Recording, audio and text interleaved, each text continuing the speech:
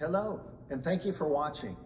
As we move into the holiday season and with the pandemic still upon us, I wanted to take just a moment to give you an update on how we're addressing COVID-19 here at Kingsway and in cooperation with our state and local government.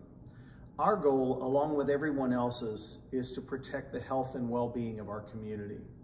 At the same time, we provide needed services and helps to individuals and families who are a part of that community, and we want that to continue to happen.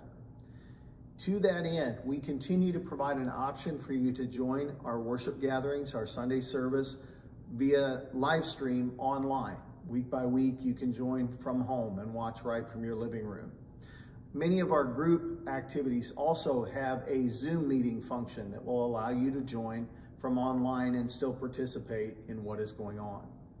But there are some aspects, some essential aspects of ministry that require proximity and presence, and we want to continue to provide for those needs as well.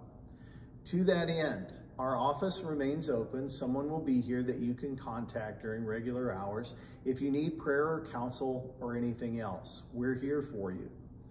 On Sundays, while we are doing the live stream, and we encourage you to participate in that live stream from home, if you need to be in the presence of other people, if you need that encouragement to deal with the stress and mental fatigue of what's going on in this present situation, you can come and join the team here in the sanctuary while we are videoing the service. We have created a safe space for you, and we are providing a safe, clean, healthy environment for you to come to in limited numbers that way as you might have need.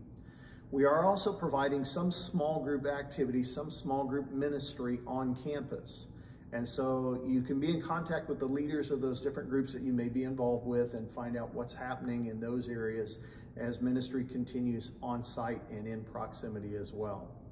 Please note that we continue to observe the protocols. Again, we are trying to provide a safe space for ministry to happen.